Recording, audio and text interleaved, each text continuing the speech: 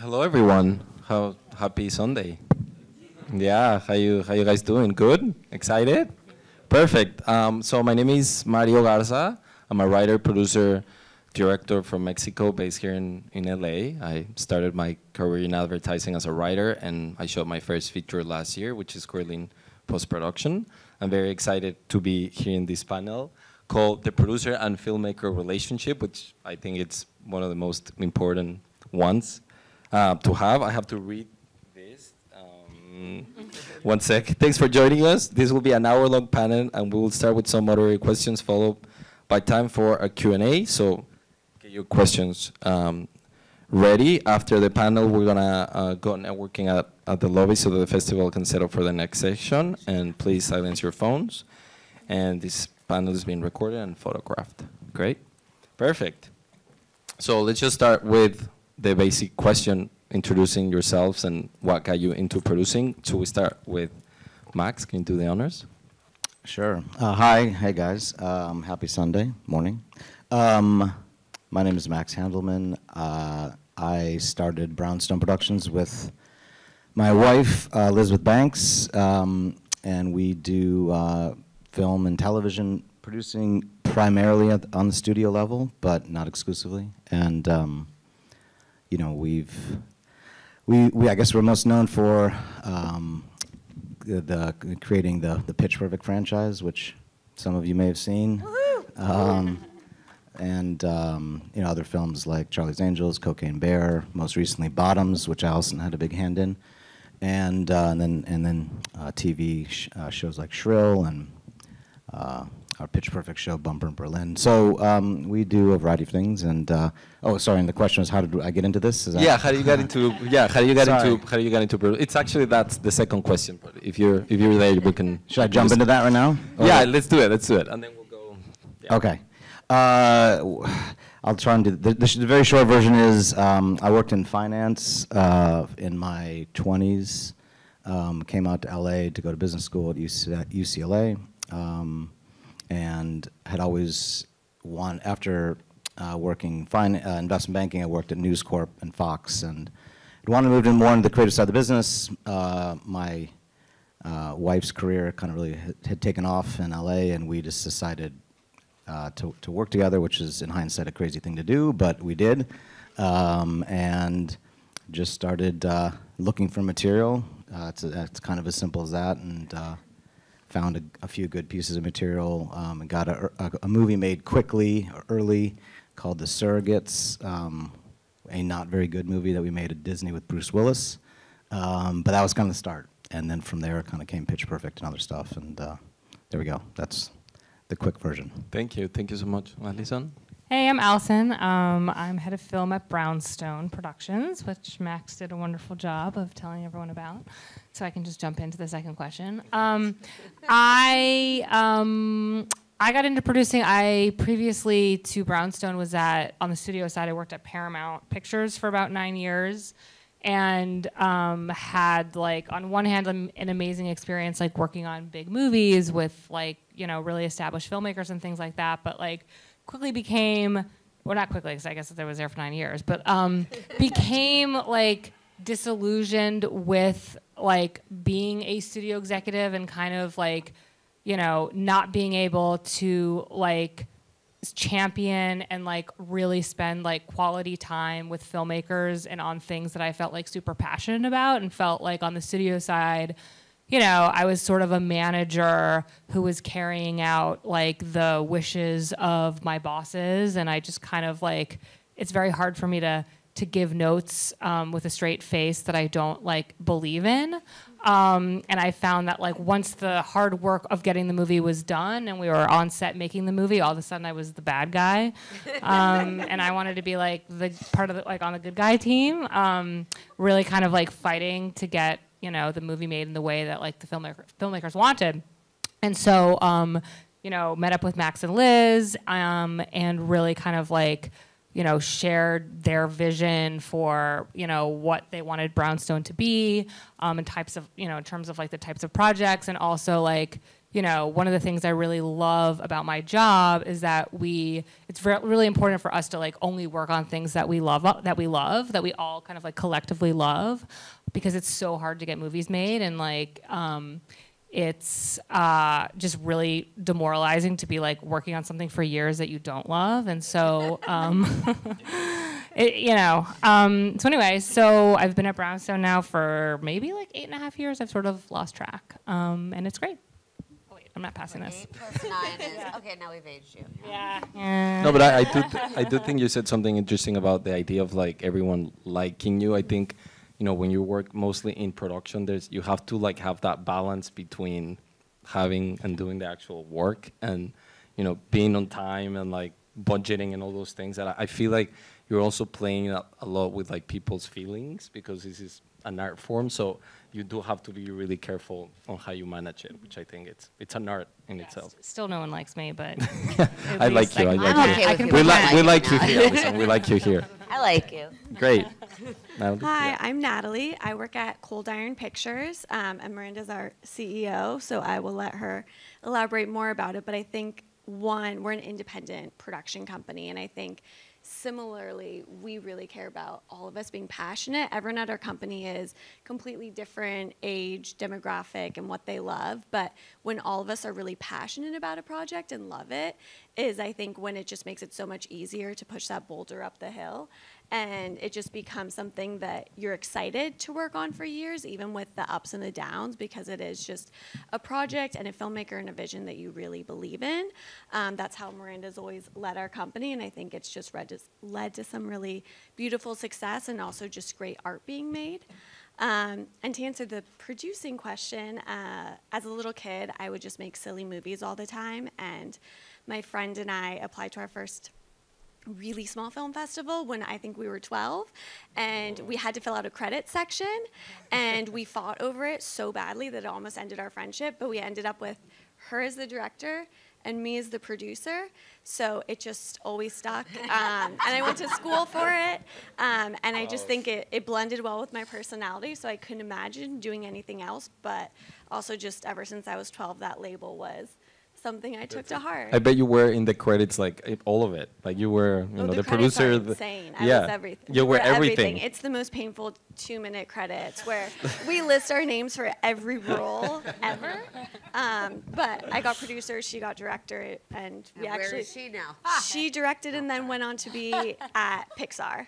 Oh, okay. So she's doing Not well as a too. director, but she went to school for directing at LMU. Oh, that's cool. And then I went to Chapman for producing. So Nice. We met it at worked ICM. out. Yeah.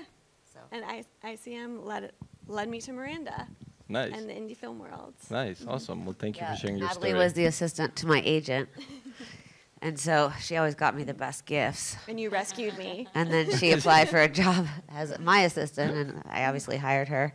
And she then started getting him the best gifts.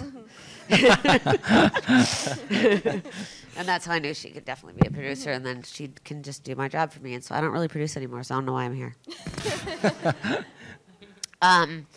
I started producing because I primarily started as an actress, and I was acting in a lot of things that I didn't like. Yeah. But I loved the roles, but not necessarily the projects. And so then I started being like, well, how can I be a part of projects that I like? And then that just kind of leads to producing. And then I got knocked up.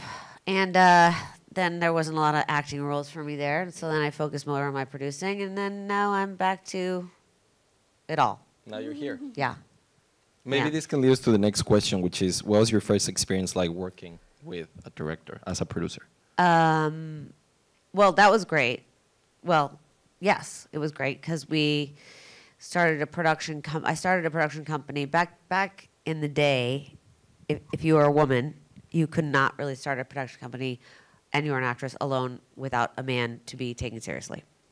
So I partnered with a man that was a director, and we made our first movie called Dead and Breakfast with all of our friends, who a lot of them are really famous now. We're not friends with them anymore.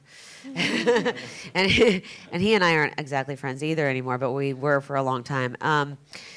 and he was a director, and I was like an actress producer, and I just kind of learned to basically, you know, every ball he would throw in the air, pick up and be able to put in place, and that's essentially what you do as a producer. If someone asks, like, what does a producer do? And the real question is, what does a producer not do? We do everything. And a lot of the creative things that you see on screen are due to producers giving notes on scripts, giving notes on edits, you know, giving notes on cast, you know, who we should cast, everything. It's not all just, but we can actually make shitty movies and make more shitty movies if we want, and good movies, whereas like a director, if you make a shitty movie, You're done. if you're a guy, you can make 3 shitty movies. If you're a girl, you can make maybe 1 more. Yeah. So. Well, thanks for sharing. You want to talk about your experience? I guess first experience with the director. Yeah. I'll probably do maybe my first one. I actually had like a real producing role because I worked as a production company for a long time, worked with many directors. But I think my first experience being a producer with working with the director was an incredible one, and we actually have a second movie with her as well. But I think it just is really special to be able to form like a true bond where you can be completely transparent with someone, because all you can do as a producer is be problem solving and oriented in that, and staying and keeping everyone calm and the ship moving forward. So I think directors usually have a very different personality than producers. So I think finding someone that you can really complement each other and be the yin to the yang and be that person that they call with any type of emergency and feel that they can be completely open and honest with you is always an incredible experience. I don't think I've had any bad experiences. You're lucky. But, that's great. Yeah, She's forgotten them. They're in the past. But we also work with a lot of just really talented female directors. Nice. And I think, you know, since it is such a, as you mentioned, like intimate experience where you work with someone for years, it's so important to just get along very well at a core level. So yes, there's definitely probably some trickier personalities. But I think my first experience with someone where I was a producer has been a really special one. That's awesome. And I also remember, Alison, that this week in another panel you said that it boiled down to if you like the person. Like, it's all these things, but it's also like, do you like working with that person? Do you get along with them? Are they funny? Are they interesting? Are they smart? So do you have, like, what was your experience working the first time that you were producing with a director? Did you like the director? Did you had a good experience? Did you learn a lot of things? Yeah, I mean, I would say on Bottoms, definitely, I like Emma a lot, and I think, you know, it's important just because you spend so much time with this person, and like, you do have to be able to, you know, disagree and like challenge each other, and if like, you know, it's not coming from a place of kind of like mutual respect and like ultimate like of the person, it can be really difficult. And I think like there were definitely so many moments where like, you know, I'm sure we both were frustrated, but because our relationship was built on like, you know, I think a strong mutual respect, like we were able to have these, you know, I don't even want to call them arguments, but we were able to kind of like get into the thick of it with each other and kind of like, you know, in the most productive way possible. But I think like the respect is kind of like a big one, because you're not always going to disagree. You're not always going to agree with someone. And, you know, at a certain point, like the director is the director of the movie, you know? And so as a producer, like you have to take a little bit of a step back, even if you believe, you know, in a certain thing. Yeah. But like, if you know, have this sort of mutual, you know, if it's built on this mutual respect, like you're kind of like, it just comes from, I think, like a place where it's all about the good of the movie at the end of the day, and it doesn't become personal and sort of like, you know, petty. Yeah, like how can you make the best movie? Yeah. Right? Yeah. Do you guys, I wonder if you guys have any like pet peeves from filmmakers that you're like, that's a big no-no, or, you know, anything that, I mean, I guess this question is for everyone. If there's any pet peeves that you feel like, you know, you've dealt with in the past in a way, or, you know, I mean, whether they're funny or not. Well, they can lead to funny results. No, I mean, my biggest pet peeve with any filmmaker, and this is true about kind of everyone in general, but filmmakers are often in a unique position where they are like they are the vision, right? And as a producer, to some degree, your job is to service the vision and support the vision of the director. But my biggest pet peeve is just directors who will just shut down conversation or debate about a given issue, just like, I don't want to hear about it, and either physically or kind of metaphorically kind of walk away. And you're like, well, we can't, we got to have a conversation about this. And sometimes as a producer, you're, servicing a message from the studio, let's say. And so you're like, this is not even something I necessarily feel strongly about, but we have to talk about it so I can tell the studio that we had this conversation, because they want to know that their note or their thought or their concern was finding really a solution, basically, to whatever problem it is. And it's often, not always, but it's often a lot of directors, particularly new directors, instinct is just to kind of like insulate themselves and shut down conversation. I don't want to hear about it. This is my vision. This is what I think. And you're like, okay, but that's not an answer that I can give to the investors or the financiers or the studio. Like, there are other people who are part of this conversation. Do you think that's directors like trying just to protect their art, or they don't have enough experience, or what do you think it is when it comes to? That's a great question. I mean, I think it varies. I think it varies from filmmaker to filmmaker. I think it varies from the situation. But very often, particularly people who are new to it, yeah, they're kind of, well, they're just looking to protect themselves. And they may not have an answer, but they know, like, well, this is my vision. I have to do it this way, and da-da-da-da-da. And you're like, I understand that, but again, we have to have a conversation. Yeah. Anybody else with pet peeves from filmmakers that want to share? That's, by the way, that's a general. Yeah, that's a very. I want to hear some funny ones. Specific ones, but I don't. That was a really good people. one to start. Yeah. Is there any other like funny ones, or just like, or that you? Yeah. I think one pet peeve I have is just someone who doesn't tell you about problems when they're smaller, and then they just tend to compound. So I think filmmakers who might know that maybe something on a shoot is going to be really tricky, or like cause issues, but they don't want to mention it because then they're worried you'll shut it down from the beginning instead of figuring out a way to do it safely and in the best possible way. So I think just that is my pet peeve, is if you're on a shoot and all of a sudden something comes up and they're trying to do something that as a producer you don't think is the best idea, or overall could just be done in a better way, or is problematic. That's definitely my pet peeve, because then it's just a bigger problem to deal with. You could have solved it, in the beginning instead of like snowballing. Yeah, exactly. I'd say mine is in post-production, mostly when you're giving editing notes and the editor and the director will be like, well, that's impossible. Yeah. And you're like, well, did you try it? And they're like, well, we don't have the footage. I'm like, I was there. I saw us shoot the footage, so... And they will just be like, no, we can't. Yeah. And then inevitably the producer's going to go in and we're going to make it happen. And it's really great when someone's like, yes, I tried that. Here it is. So you can see that doesn't work as well as this. And I think as someone who's also directed documentaries and there's so much you can do with molding a story in the editing room. And any director who does not want to collaborate with their editor or their editor's assistant or their producers or the studios, I don't think is a very good director. I think that you have to have a vision, but no movie is one person's vision. It just, unless you're Steven Soderbergh, I guess. But it just really isn't. Yeah. Nice.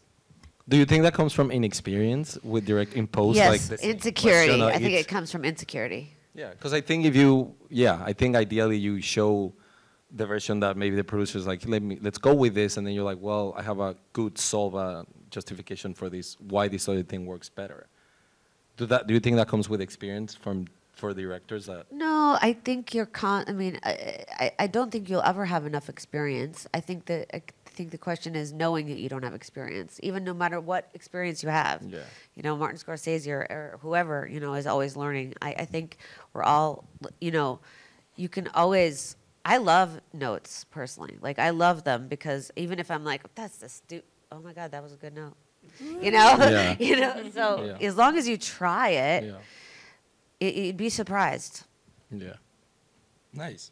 Great. Anybody else? Any pet peeves, Alison, maybe, that you... No, I didn't really have a pet peeve. I was just going to say, like, I think sort of cribbing off of a little bit what Max said, like, a lot of it's a personality type. Like, I have sort of, like, the reverse of a pet peeve, which is, like, I've been in meetings with directors who have, like, just, like, given this amazing meeting that they're so collaborative, they're going to, like, take every note, and then, like, they're like, I'm not doing any of that. Like, that was just...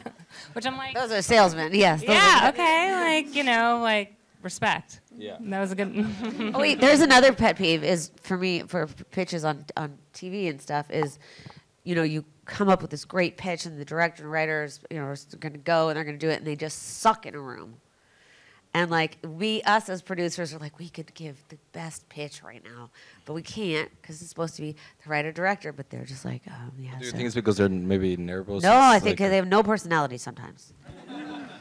Well, Yeah. I will also say the thing that actually is my pet peeve that drives me crazy is when you have a great meeting with a director, but then the next meeting is, you know, with the head of the studio or someone who like really is the ultimate audience for this thing. Yeah.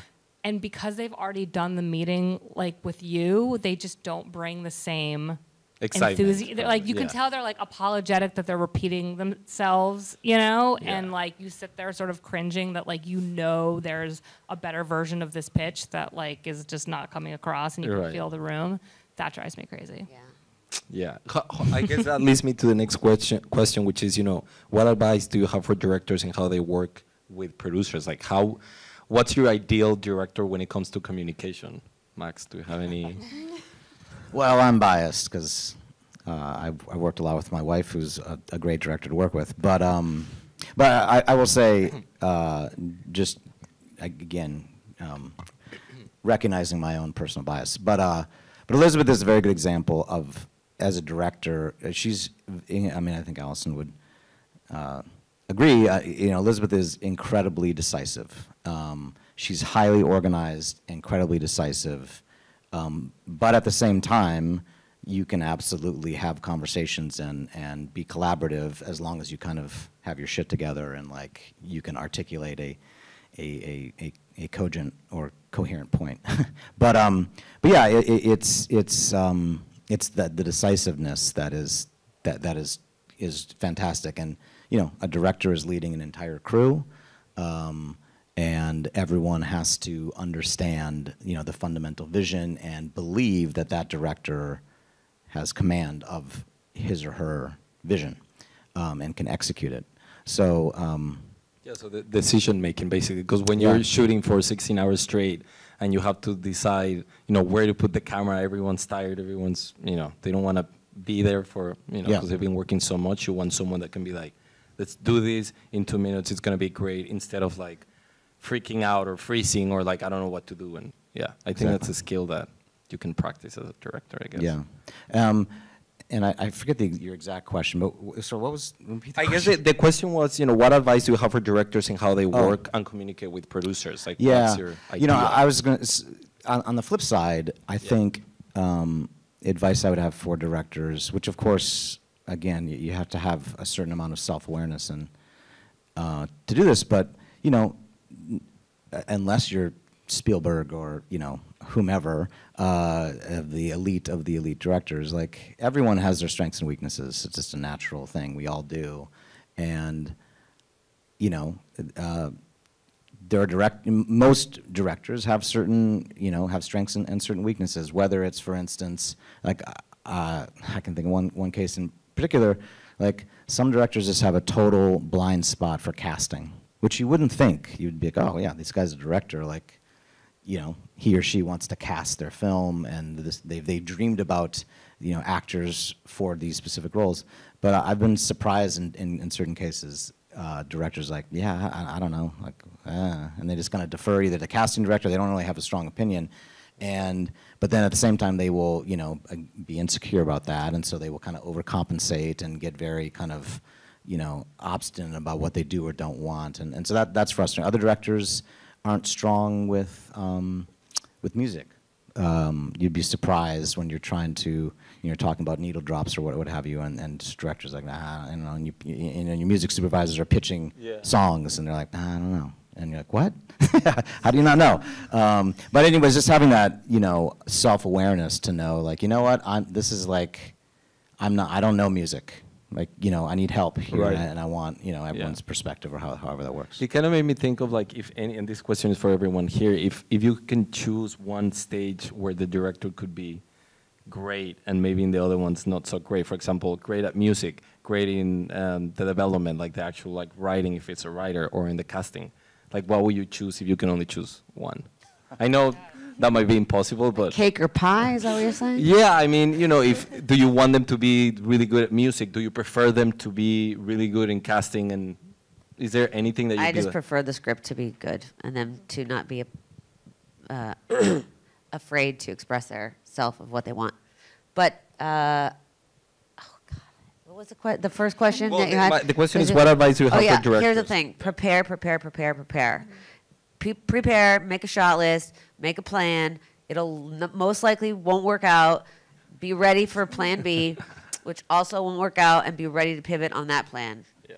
But you have to plan, and if you don't plan, then it shows to everybody, like the cast, the crew, the producers, and then it's very hard to hold respect once people realize you do not have a plan. Whether your plan sucks or not, it's okay. Let it. But just, you know, have one.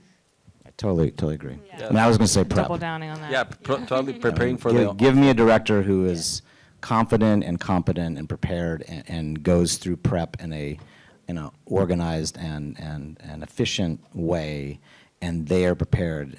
Exactly to your point, they will establish respect with the crew, with the cast, and it all kind of ripples out from there. And conversely, if you don't have that, you're just behind. I the wonder bubble if time. you ever had a director that's, because, you know, from personal experience, you could be really prepared. You could have done all these storyboards, everything, and then you get there on set, and That happens every time. And there's a parade, and you can shoot, and you're shooting in a church, and it's closed. Like, there's so many things. So I wonder if you ever experienced, any of you, a director, a situation where you're preparing everything, and then the day on set, it's not going as planned, and the director just either freezes or can't really deal. Like, because you can also have that.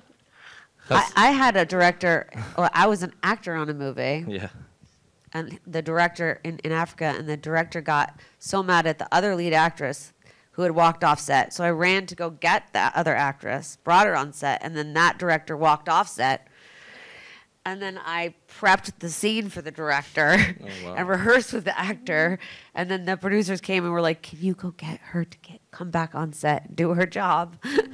So yes, it can go badly. It can go bad ways, yeah. Alison, do you have any experience? No, I think, like, you know, that's what happens, like, a lot. That's I mainly mean- mainly what happens, which I think is interesting, that you're prepared for things that you don't know how it's going to go, really. Yeah, I mean, I think, like, ultimately, like, if the director knows kind of, like, the true north and sort of, like, what they need to get out of a scene, then you also, you know, you need to prepare as well, but, like, you can sort of pivot and you can make accommodations, you can know what to cut, you know, like, because you know at the end of the day it would be great to get these things, but ultimately, like, I need to get these things. Yeah. So.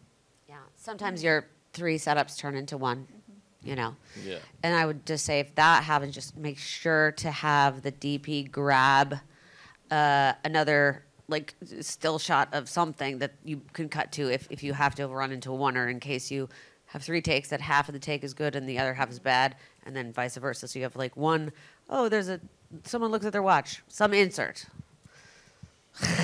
No, I think you brought something interesting with the DPs, because I do think that you definitely need to have some, you need to be able to be prepared for them, prepare if you're a DP as well. Like, hey, we cannot shoot this, shoot whatever you can in the time that, even if you have 2 minutes, just shoot anything, because in the editing room, everyone's going to really appreciate that other shot, Yeah. even if you don't have the one that you want.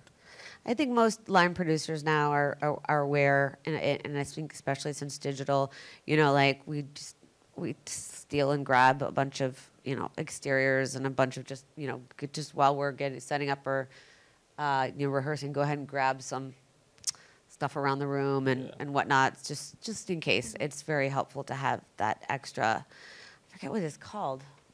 B-roll. Yeah, B cam. Yeah, like a Even though B-cam. you only have an A cam, get B cam. I wish there was always a B cam rolling, just Sometimes anything, that- anywhere. yeah. That would be nice. Um, Expensive, but nice. Very expensive. Great. Why don't we go to the next question? What do you look for in a filmmaker that you're beginning a working relationship with? Maybe Natalie, you want to? I would say passion and vision. To everyone's point too, that you need someone who is opinionated because they're the one really leading the story. And a lot of projects we work on are directors and writers. So I think someone that has the vision and can truly see the world and the character is the type of person that inspires passion in everyone else, because you need someone who is opinionated and decisive, obviously not to the fault of not being able to collaborate, but someone who really does have a vision and a reason that they're telling this story, I think is the best type of person to work with, because you know it's going to be a hard battle and they're not going to give up.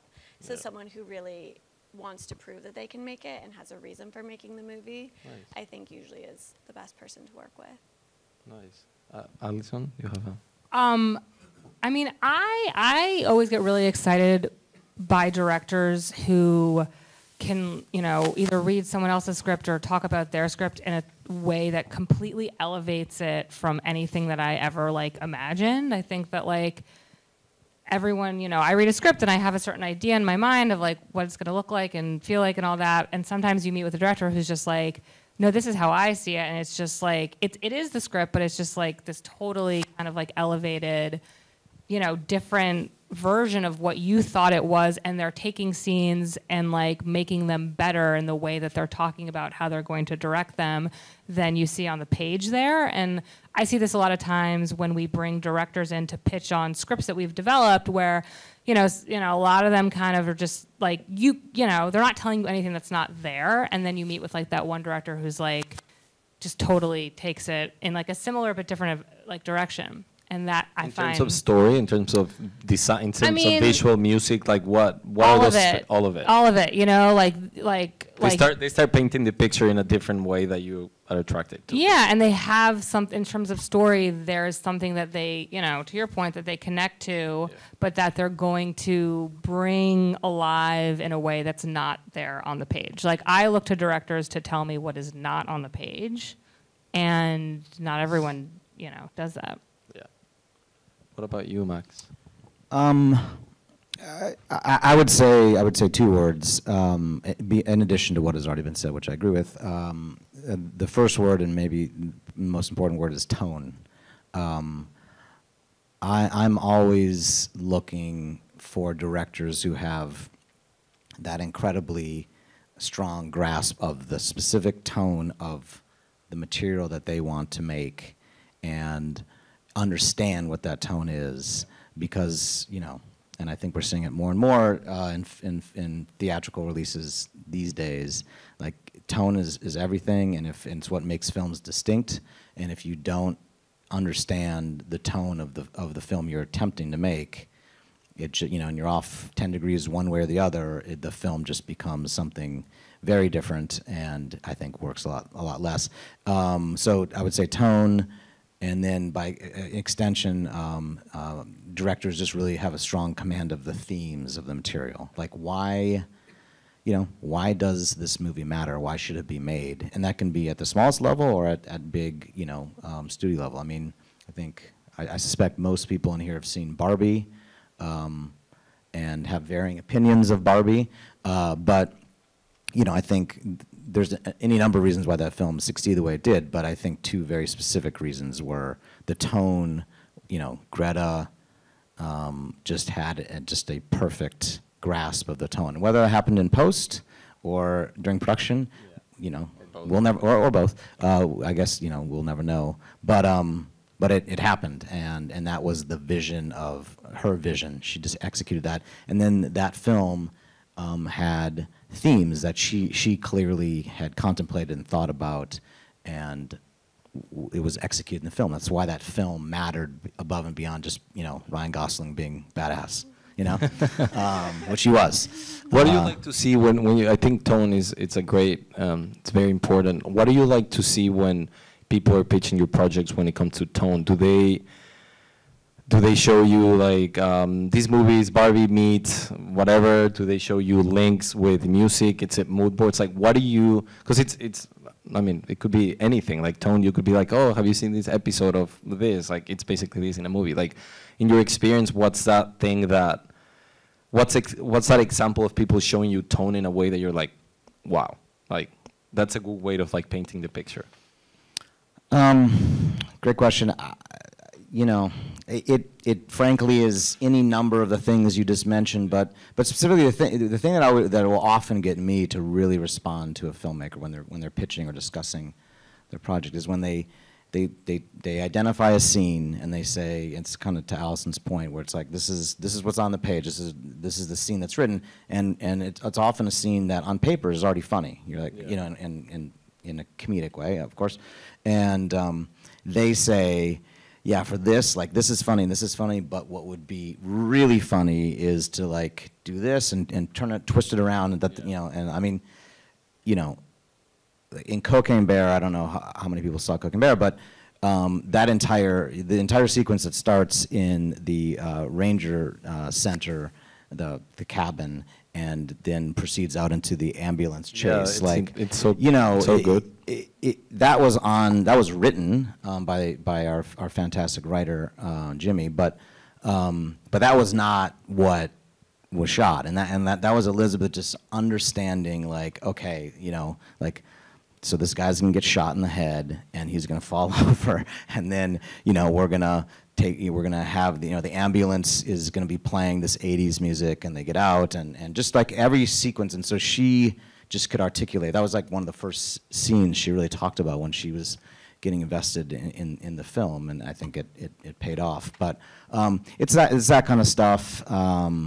You know, in Pitch Perfect 2, you know, we had the riff off in Pitch Perfect 2, which was just, you know, like, riff offs are in every Pitch Perfect movie, for better or for worse. But I mean, you know, the fans love riff offs. I love riff. I think they're amazing. But I mean, whenever you read a riff off in a Pitch Perfect script, it's like, yeah, they kind of hear and they sing some songs, and this is the song, and da da da da, and you know, it's not really the basic of yeah, what it is, but yeah. Because it just, and we always say to writers, so we always have this conversation, like, don't spend a lot of time like obsessing about the songs, because it's all going to change, because we can't clear half of these songs and all this kind of stuff.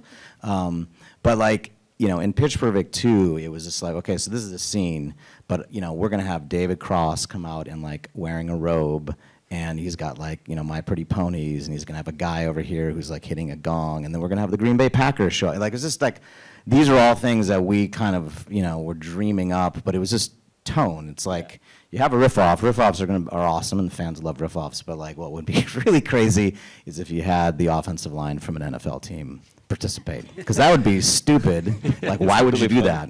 And that's why it's great. Me, like, this festival is Proof of Concept Film Festival, which I think it's very important to have one of these festivals to, like, really show tone and theme and all of this. I wonder if you guys have ever seen a proof of concept from a filmmaker that it's like, you know, either they shot or they just made a montage of things and it really portrayed the tone or the theme, and you were even if it's as small as a TikTok video to, like, you know, a 20. Daniels. I mean, we did Swiss Army Man, which was their first movie, and we all know what happened to their second movie.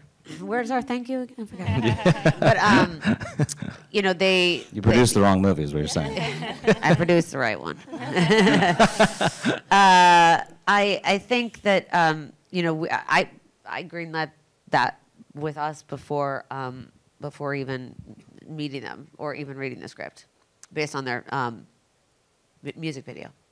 And just the idea turned out for what? Yeah. That's because then I was like, well, whatever they've written here, which makes absolutely no sense, is clearly going to make sense because they made sense in this. Yeah. And then we developed the script with them longer and got it, and they pulled it off. But that's the only time, you know what? But did James Gunn in Super, he really knew what he was doing, but back then, you know, we didn't have nearly the kind of technology that we have now. Yeah. That's where music kind of comes in, and his tone had a lot to do with music.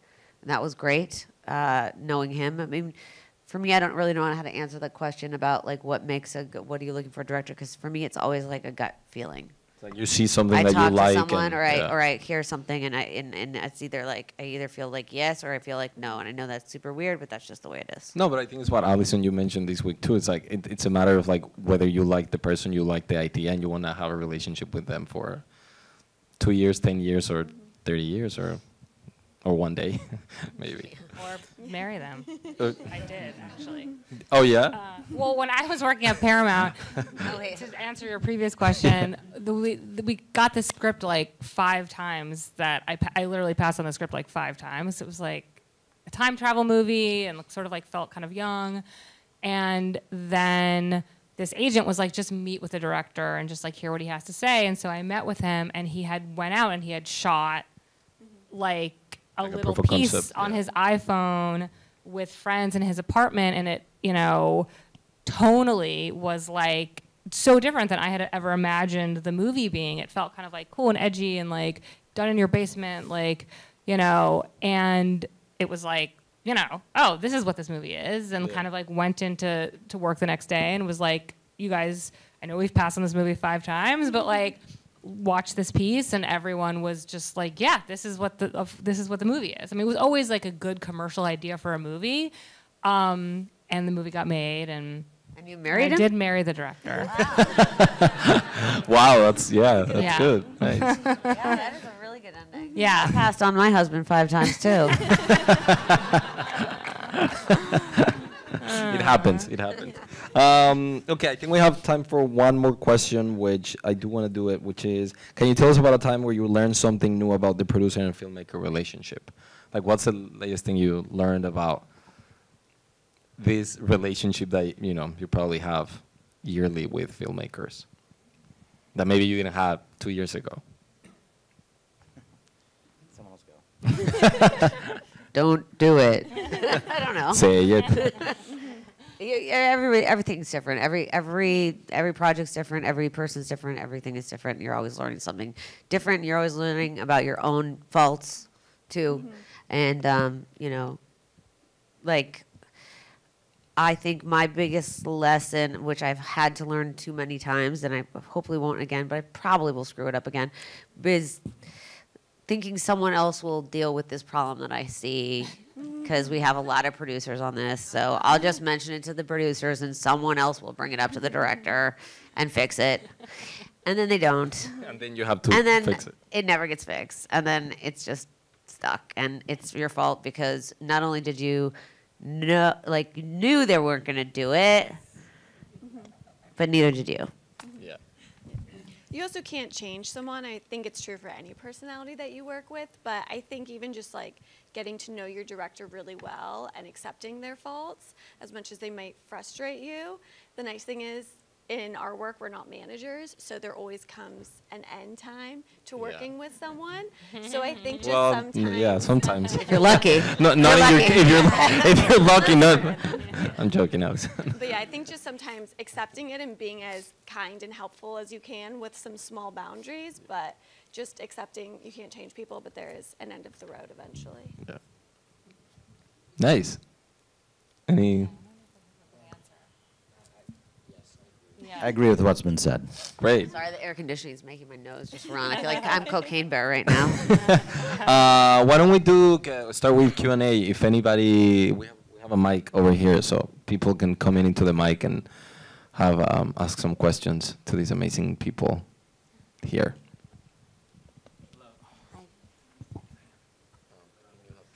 Turn it. Hello. Hello. We can hear you. Okay. You're not that far. My question is about the producer's job once an independent film specifically is finished or at least picture locked. Besides festivals, what is the best way for the producer to get a movie seen by people who might want to buy it and or release it? And this can be like general or like specific to your companies. I do think applying to a festival is really just the best way to get the film out there. There are sales agents, of course, but I think just being able to have a festival and to create some sort of buzz, and there's so many varieties of festivals. There's not just the Cannes or the Sundance. There are 1,000 other festivals. So I think that really is the best route for films. And then from there, getting sales agents on board, because they're really the ones that will champion your film and get it out there. And producers can do a lot to help nudge along the way and get it in the right hands. But I just would double down on festivals are the best route for independent film. Yeah, and I think lawyers, once you're in your discussion of selling a film, and you know, it's very challenging to sell a film for more money than you made it for, or even a quarter of that. But you know, think about what you're giving away, because a lot of times there's companies that will take your film for no MG, but they'll also own it for 23 years, and they won't put any P&A in it. And so basically it's up to you and the filmmakers and the producers. And I have always been a proactive producer. So, I mean, right now we have a movie, Unknown Country, with Lily Gladstone. We have so many Lilies, just so you know. But Lily Gladstone, and she's coming out this weekend in Martin Scorsese's movie. But we're still pushing, you know, out on our social media as producers, Unknown Country, that is now on VOD. And it's like just about, you know, you just don't stop, you know, pushing your own work out there in order to get people to see it, because otherwise, what's the point of making it? It's true. Anybody else?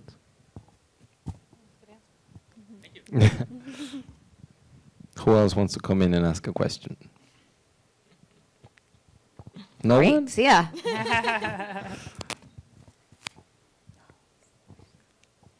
you so much for coming. You mentioned something earlier. Give me a moment. Producer-director relationships and how some directors have personalities and don't, and it got me thinking about a lot of the filmmakers out there, be it from like the 70s or 80s or even current now, that have those personalities, and then those that don't. And so I'm wondering, have you ever had relationships where you're doing a little bit more championing than what the director themselves can? And how often do you see that? One of the filmmakers I think of often is Todd Solondz.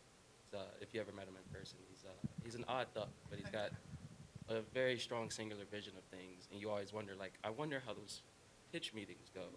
Of do you as the exec on the other side of the table, are they buying into that, or is there that speaking voice that talks for them in those situations? Have you ever? I've never been in a meeting with Todd Solondz, but I did read an article that where he talked about, like, I don't think he makes a lot of, like, I don't know, I mean, wasn't it 20 years or something like that since his last movie? Like, yeah. I have, like, what's that, does he want to make movies? Is he not make one because he didn't want to? Do he want to spend time with his family? Does he have other interests, you know? Like, I don't know. He was, like, kind of at the beginning of the indie film. Like, you, when you say the word personality, I think you're talking about vision, like having their own voice, quirky. Cinematic voice. Yes. Yes. So and that's what really distinguishes the directors, like the Noah Baumbachs from the James Gunns, from the Daniels to the Murray. Like, they're all very different. They have their own distinct creative stamp of personality on screen, but not necessarily in the room. Yeah. Yeah. Well, you know, really what it is it's like your movies, your short films, or your feature, or your doc, or whatever. That's your personality. Mm-hmm. So if you can't display it in the room, which who can? You know, I'm much better in a room probably than I am on screen, but I don't know. But you know, it's just you gotta make it first, I think, if you're trying to show what your creative vision is. Understood. Thank you so much. I would just add that, like, I do think coming prepared with a presentation, like, can make up for people not being the most dynamic in a room. You know, if you are able to put together a deck that shows, you know, what you're thinking about cast and music and production design and location and sort of mood and tone and all that, like, and that is impressive, and what you're saying is impressive, I don't think people need to be the most kind of, like, you know, show man or womany, like, in the room, because hopefully the work will speak for itself. I think also to that point, even practicing, and I think a lot of times directors or different people might be either quirky or most people aren't, press trained. They might ramble on.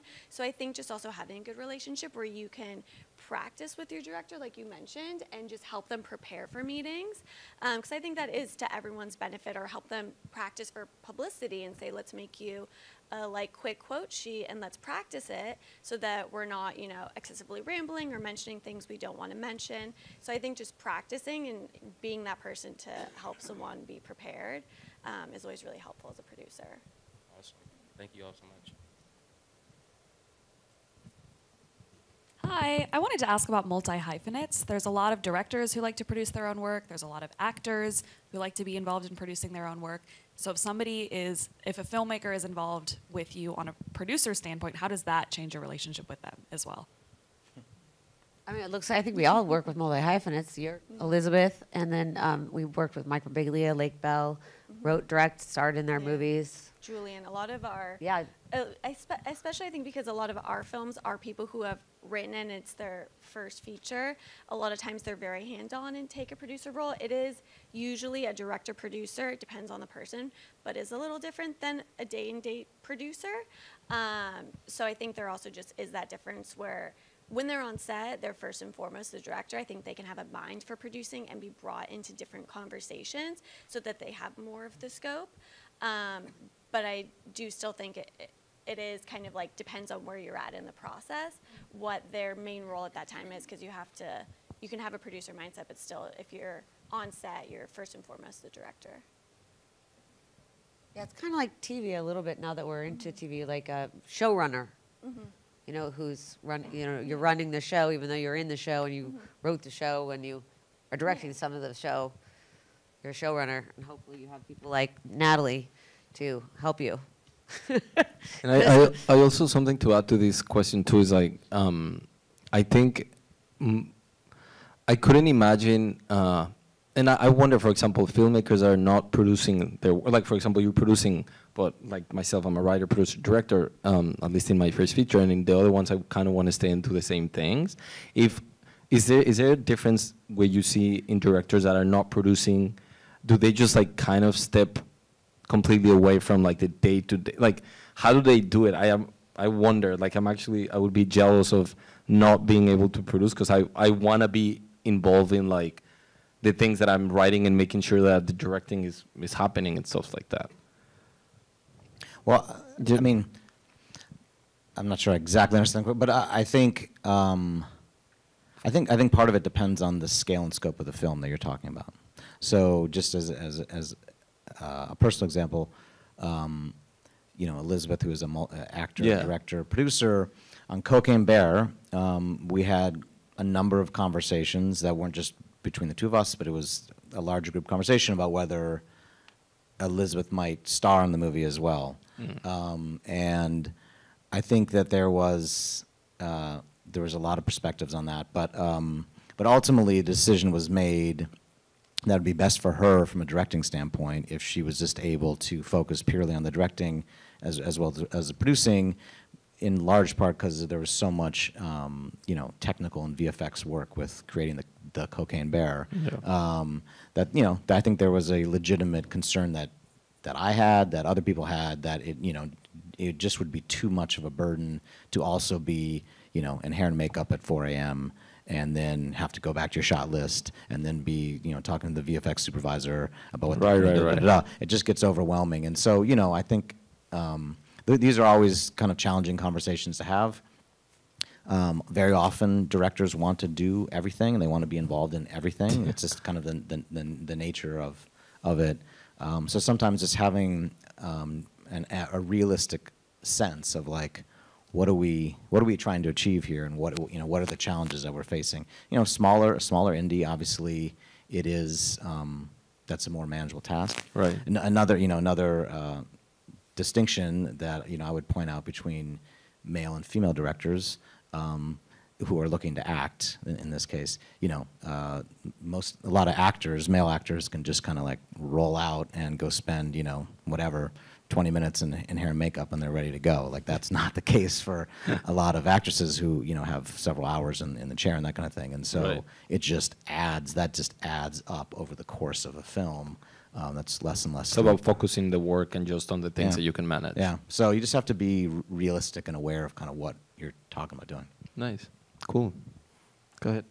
Hi, Mel with Impact Pictures. First of all, thank you. My question is, I have an original story, biopic.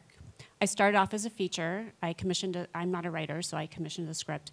And then I realized after the script was finished, there's so much content here, then an entire series came and I got it all. So my question is, when you're looking at an original story, what tips the scale for you between a feature and a series, especially in our current landscape with everything happening, post-COVID, strike, et cetera? Like, how would you look at that and to determine which route is the better choice to go with, especially if I'm really strong on both, because I love film, but I have so much I want to say about this person that I could easily see 4 to 5 series or 4 to 5 seasons. Well, that's what it is right there. It's like what happens after season 1, you know, and if you can, you know, because we have books and stuff like that and creative, I totally know how you feel. And I've realized I've started making films and going, oh, this is a series, or I started making a series and going, oh shit, this is a film.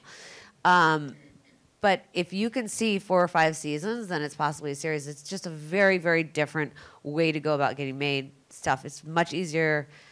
Independent television is very new.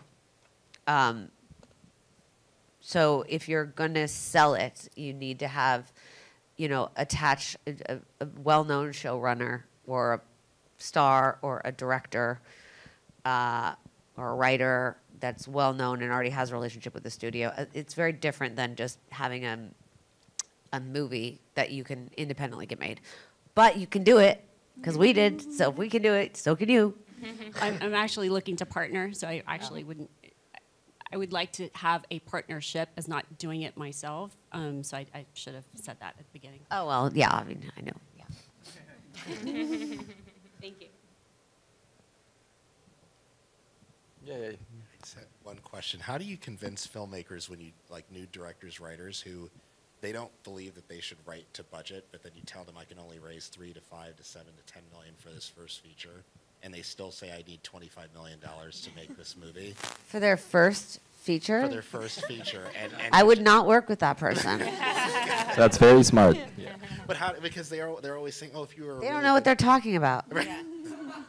That's true. Okay, well, because a lot Budget below the line, okay, and then you can make anything below the line for $3 million. Anything. I think. I think too, you could also have someone that maybe has budgeting experience take a look at the script, because there are always ways to tweak things and make it lower budget. Obviously, it's very different based on genre. Is it a sci-fi? But to Miranda's point, you can make things lower budget. So someone probably who has experience, like a line producer, someone who has done budgeting, I would have them look at it, and they can probably weigh in a little better of, okay, shoot in Georgia, shoot in New Jersey, use the tax credit, and tweak these things. This is the most expensive set. Because there's always ways to pull back, but I do think if someone is reaching for $25 million for their first film, depends on what it is, but if it's an indie, that is very tricky. Because I'm a line producer by training, and I also produce, and so I'm telling this first-time writer, producer, director, you can't make something that's set in the 1980s New York City for, you know, $100,000. No, but you can make it for 1.5. Yeah. Squid and the Whale was made for 1.5. Diary of a Teenage Girl was made for 1.5. Those are all period pieces in cities. Nobody knows it. They don't look like it. You know, we made which was Well, I think it depends God's on also Country, Tandaway Newton. Yeah, I think $2 million. Ways to also rewrite a script to just make it more contained. But I think just having a conversation where maybe you sit down with them and explain what adds value on the screen, what is just expensive, and trying to contain it more, That way there's just less pieces that need to be period, because a lot of picture cars is going to add up. Yeah, I was just gonna say. In New York I was gonna City. say, yeah. Put it on the inside, interior. But Or maybe, I maybe also- this should be their second movie, and Yeah, like very they true. should go make an Exactly. awesome first Yeah. movie for less money, and then it's gonna be awesome Yeah. because this person sounds like they think they're awesome, and then people are gonna give them $25 million for their second And movie. have them show you on their iPhone what they mean, and then marry them. No, but I do want to say something to that. You said he was a writer, producer, director, like the one that you're working with. Yeah. I think one, and here's why I relate to that person, is because my first feature, I shot it with $200,000, and it's a period piece, and it's in Spain, and I didn't know anybody there. And yes, you're right. You can wait for your second feature to be that $10 million film, or you could be smart. You can contain the film and just shoot it in one place, making it look like it's 20 different places, and be creative and still make the movie. So I think if this person is a writer, producer, director, he needs to use those three skills to not just be like, yeah, I wrote this thing and I want to direct it. It's like, how can your mind produce this thing in order for you to make it? Because I think you can make a beautiful movie with that money, but you have to contain it and be smart about it. Just want to say that, throw it out there.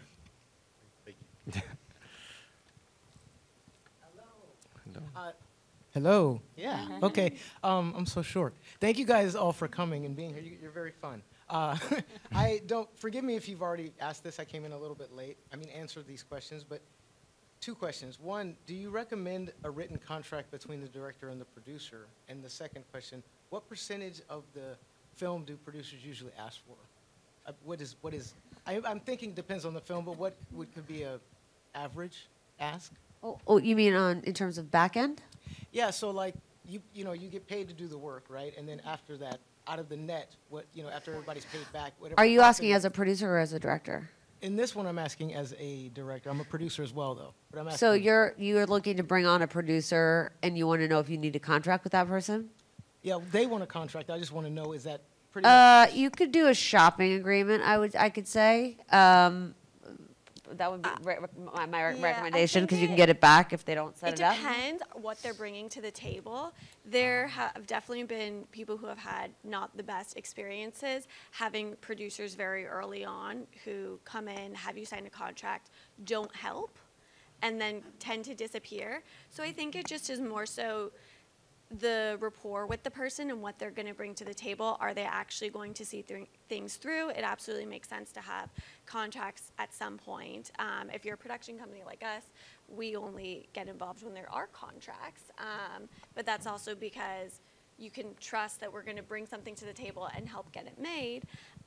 So I think it just depends on each person and what they're going to bring to the table. And then, But remember there was that one guy on that one project that we tried to get him to sign a contract because he Yes. wanted it, but he never did. well, he didn't want to sign a contract as leverage. I know, but it was so weird because it's just like, it was Yeah, strange. it was a But leverage thing, I would want, as a producer, if I'm going to be taking your project out, I don't want to take it out, set it up, and then have you bring in your friend and me get kicked out, which can happen. So that's why a shopping agreement, if I'm not optioning it from you, right? So there's money thing, there's an option, you can do that.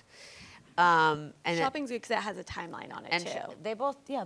kind of do, but shopping you can just do like, look, you've got 18 months. 12 to 18 months, don't have to pay me, where you can bring something to the table, and if you do, you're attached. But it doesn't keep you from still going out with it also. They don't own it themselves. Yeah. What was the second question? What was the percentage? Oh, percentage. Well, really, basically, the financiers will take 50%, which is 100%. I know this sounds strange, plus their interest, right? And then you go into the back end on the top 50%. A director would normally get 5. A writer would normally get 5. If you have 50%, you kind of have to even it out. A lot of directors kind of, as producers, if they're not bringing money to the table, you kind of have to wait and see what you have left over. But if I was the producer you were coming to, I would make sure I got exactly the same as you. So if I get 5, you get 5? That's what I would do. And just hold it, they could be negotiated. I would just later, say, like, I will get no less or no more than you will. Respect.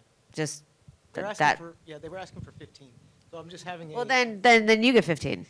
And then that's 30. That means you only have 20% left to give out to your talent, which is not that much. So maybe start smaller and then say, because conversations with points, especially with Also, indies, 15%, can have them bring some money to the table. Yeah, Jesus. I would start small, maybe be like, here's 5, and let's, at the end of the conversation, because actors, you're going to, like, there's just unforeseen things. So I would maybe not lock into 100% concrete, more like a shopping agreement. Yeah, no, just do a shopping agreement. Offer them something, but it's a little early. But you can also do the dividing thing. Like, we had a project where it was like, okay, well, we'll each get the same amount. The director will get the same amount, and the producers will get the same amount. By the way, we would be 2 producers getting the same amount as 1 director, right?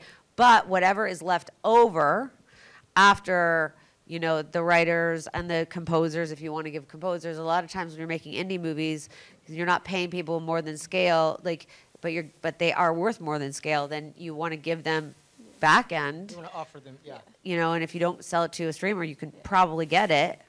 So, you know. That's really helpful. Yeah. The business side, thank you guys. Yeah. Hate the business side. Hi. Everyone. Hi. Hi. You guys answered a question earlier about indie television and how it's important to have somebody prominent attached to your project. So I have a 2-part question. The first part is, like, besides, I know you spoke about the importance of festivals. I wanted to know, like, what are some other good methods of getting somebody interested, a prominent person interested in your project or attached to your project? Like, would cold emailing or, like, what are some methods for that, I guess? Knocking on their doors. Contests. Contests. Okay. Contests. Film festival contests, script writing contests. Labs, yeah. Labs. Yeah, definitely. A lot of the great festivals have labs, do that.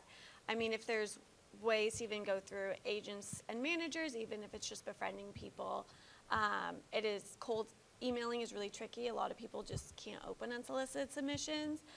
Agents and managers are usually the route, but I think just, doing labs and doing other things and just, you know, finding connectors to get to people.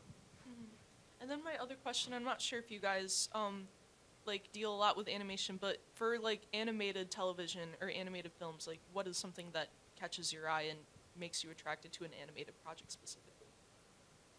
I'm not really attracted to animated projects, but we've done a couple. But I don't know specifically there, but there are very specific animated groups and labs. I actually recently saw one. Like, I would also follow on social media. Some of the studios are doing. I guess they're kind of labs, but for women and minorities that you know are, you know, to help you get your project off the ground, or director or stuff like that, or work with that. So I would apply to all the. It kind of sucks actually, but just apply to everything. It sucks, but if you apply to all of them, then it can help. Keep applying, because you can get rejected 5 times and they will still marry you. Okay, is that your question? Yeah. I think we're gonna wrap it up with that. Thank you so much, everyone, for coming. Thank you so much. All you guys are great.